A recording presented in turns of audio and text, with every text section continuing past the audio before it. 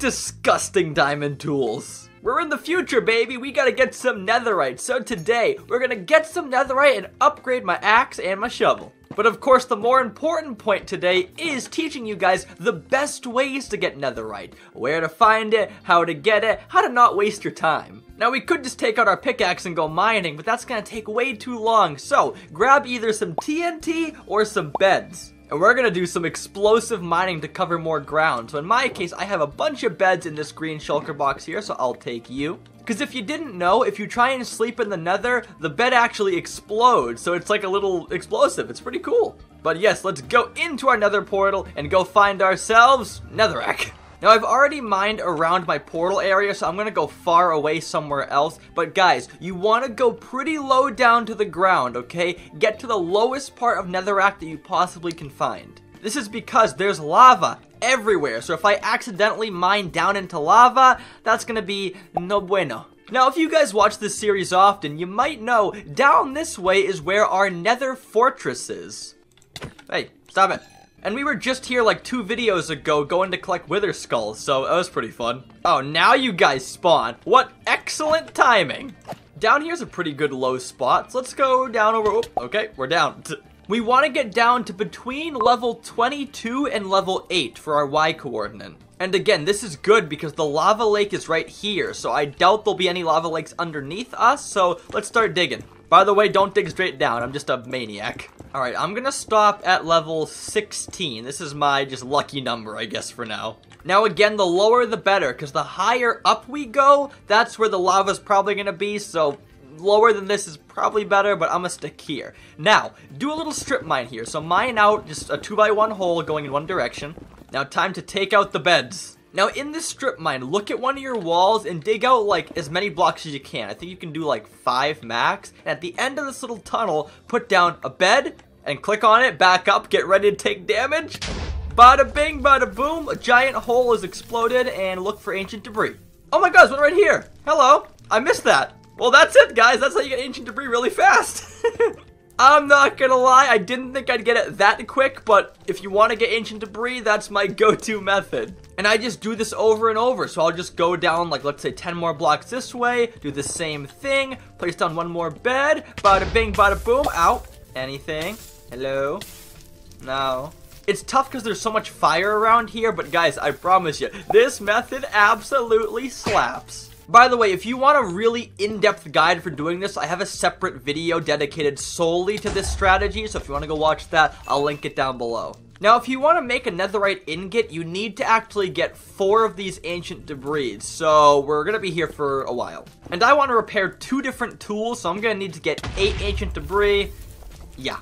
I also recommend you make an automatic sheep farm. That way you get infinite wool for infinite beds. And in true Farzy fashion, I'll link a sheep farm down below once again. I have so many farms, I can just go like link, link, link, link, link, link, link. We got a 2-for-1 right here. Are you kidding me? What luck is that? And if you're new here, great moments like that require one specific thing. And that is disco break. If you're new, just go with it.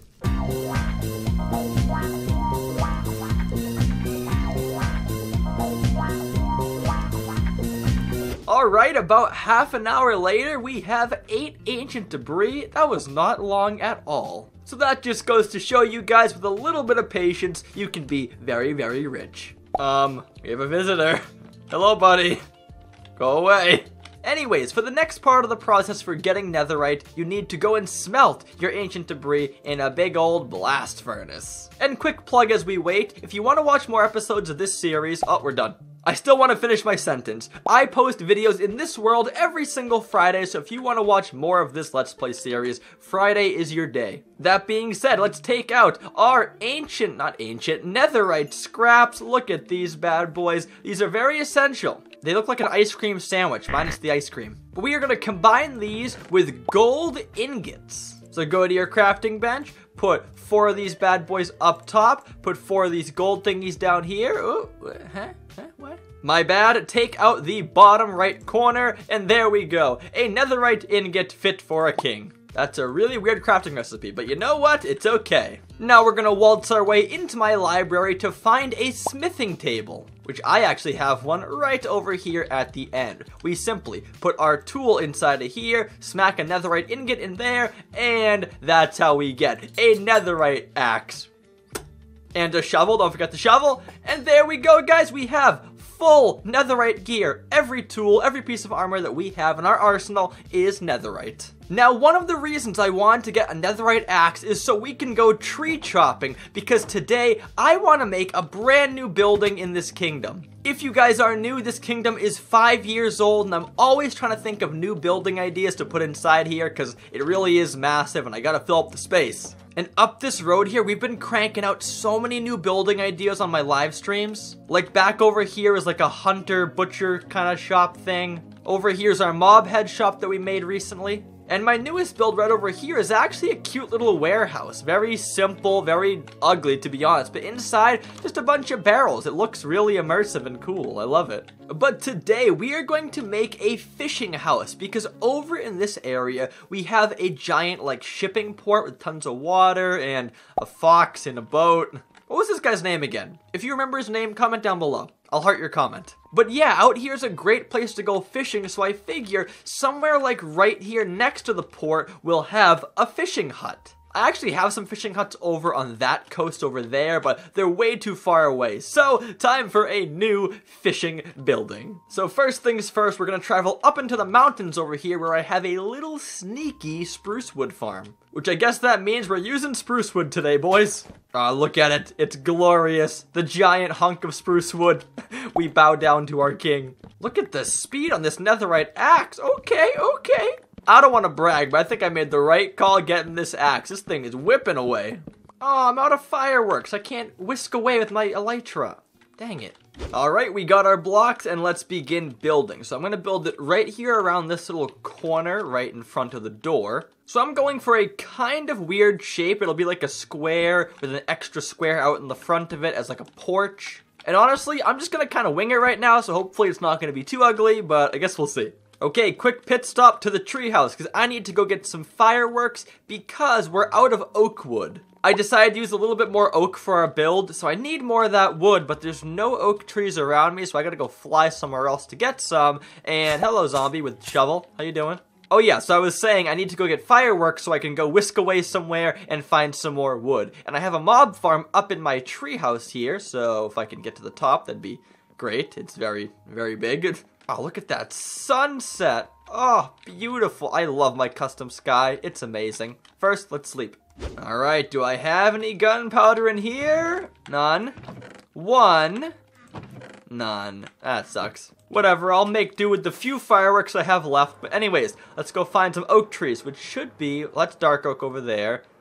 Maybe some oak over here? It's crazy. I have everything in this game that you could possibly want. I have netherite tools, a giant kingdom, a giant vault full of diamonds, but I don't have oak wood. These swamp trees will do just fine. Who are you looking at, kid?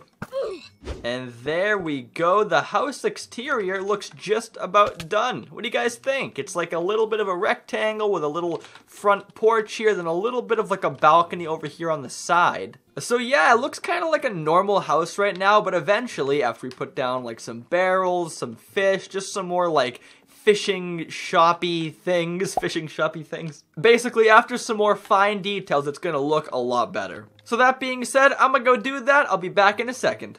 And look at this house right here. Plenty of details on the outside and the inside. But look at all the plants we have, the grass, a few barrels. It looks really nice and just like natural. But the inside is really cool. Tons of barrels. Eventually I'll put like item frames on here with fish inside of them. A little secret bed here for the shop owner. And of course, my new personal favorite thing to build when I do houses or shops is an underground basement. I usually don't do these, but as of recently, I've been loving how they come out. And a little small window down here, a little cute thing. But yeah, guys, this area of the kingdom is shaping out so nicely. I'll give you guys like an aerial view really quick. I'll go up here on top of the water tower. So this area here, there's houses everywhere. The only last spot left in this little corner is right back there. We could put something over here, maybe like just a small little shop, like a tiny, tiny shop right here. By the way, I don't know why these things are here. It's just a little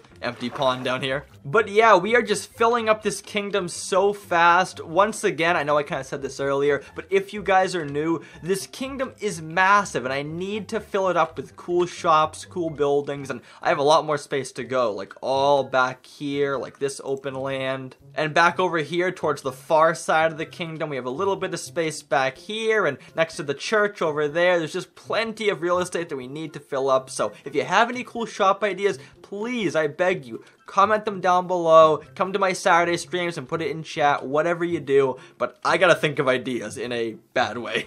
Well guys, I think that's gonna be it for today's episode. We got a lot of stuff done and I'm pretty proud of ourselves. But if you guys are new, every single day I get a comment of the day from last episode. And I take that comment and put it up in this giant rainbow staircase called the comment rainbow. So on that note, let's go get the comment of the day. And today, in the comment rainbow, we have a new comment by someone who I believe is new. What the heck? Why is there a llama on my comment rainbow?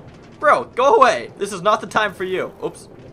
Get off my rainbow, bro. What are you doing up here? Llamas aside, today's comment is from Novice Gaming Zone. I couldn't fit the whole name. I'm sorry, Novice. But he said, missing disco breaks. Crushed heart emoji, sad face. And Novice, today I did a disco break. For you. I was thinking about you, man. Funny story, if you guys don't know why I do disco breaks, it's just some random little fun thing I do. It's totally meaningless, but it's funny, I like it, so I do them. We just take a break from the game just to dance a little bit. But that being said, I hope you guys enjoyed today's episode. If you want to see more, make sure to subscribe and hit the bell. But on that note, make sure to like, subscribe, do all the good stuff, and I'll talk to you guys next time. So until then, goodbye.